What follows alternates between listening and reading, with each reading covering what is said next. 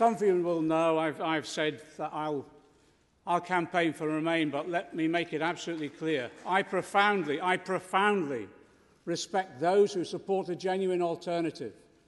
And I agree we need to root through this that Jeremy is offering to ensure that we bring our party and country together again. I warn those who would revoke Article 50 without a democratic mandate.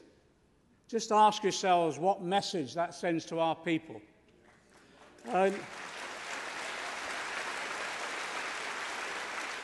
We can't say to people, Labour wants you to share in the running of your workplace, your community and your environment, but we don't trust you to have the final say over Brexit.